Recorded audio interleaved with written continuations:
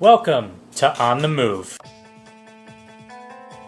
You're referring to the weapons in assault rifle? I mean, I guess our position is, I have no problem myself, not arguing in closing or anything, not using assault rifle. I'm fine with saying AR-15 or, just rifle in general. I guess the concern I have is, again, we're going from a reasonable person standard. So, if we have Ms. Poser, who may not be as familiar with guns, or Mr. O'Brien himself, and I don't know if it would go so much with Mr. O'Brien, but I think they should be allowed to testify. I saw this gun, it looked like an assault rifle, because that goes to their reasonable fear. So I think that goes to an element, it goes to their state of mind. So I don't know if that's what they're going to testify to, but I think if that's what they saw and that's what they felt, because they might not be familiar with that model of gun, I think that would be appropriate. But for me, arguing, I don't anticipate arguing. I mean, I'm happy with sticking with just AR-15 and not characterizing it as an assault rifle. A couple of things. One is it's not just is it Pauser? Ms. Pauser's statements, it's a concern. Some of the officers in their report, they call this an assault rifle. And it's not, if we allow that term to be used, that's not a reasonable person standard. In all due respect, it's an ignorant person standard. The difference between a semi-automatic rifle and an assault rifle are extreme. And I understand that there's certain aspects of society that don't understand those differences, but that's the problem here. That is a major problem.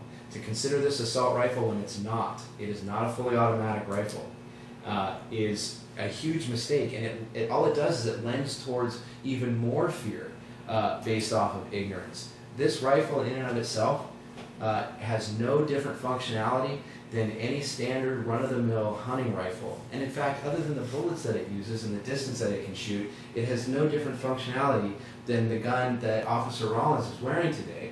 One trigger pull, one bullet released.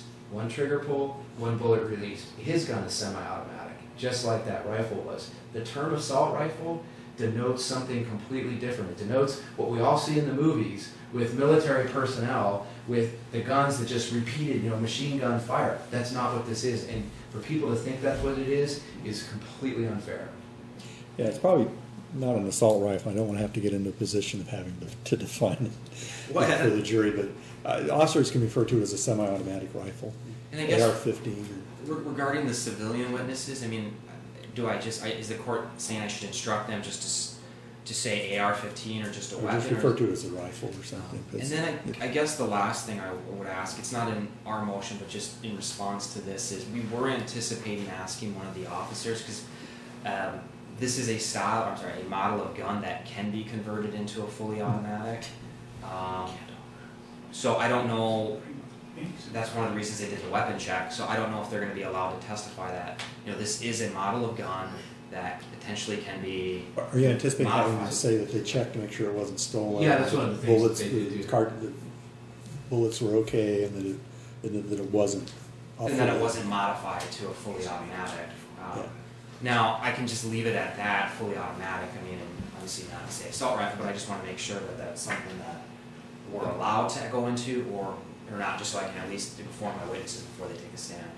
So they would say it was not a fully automatic assault. Well, they checked to make sure it was whether or not it was stolen. They checked to see whether or not it was modified, because if it's modified, I think you need a special permit to have such a weapon, and that it was not. I mean, obviously, they follow up with, and it was not modified into that, so that way the jury knows that model of gun that he was carrying was not a fully automatic. The problem is with that rationale, and while I understand the rationale, it forgets something that's really, really important, and that's that all semi-automatic guns can be modified to become fully automatic. Every single one of them. Mm-hmm. So why are we singling out this one? Why is that an important aspect with this one? I was just saying that they checked it and it wasn't an illegal. And if I could... I mean, it cuts both ways, obviously. It does. And I do want to clarify an aspect of the calling it an assault rifle. I have less concern, I don't want Ms. Pauser to call it an assault rifle, but I am going to go into with her on cross-examination her belief about what this rifle was versus what it really was, because I think that goes to the alarm she's going to testify to, and I want to be able to establish that alarm was based off of ignorance.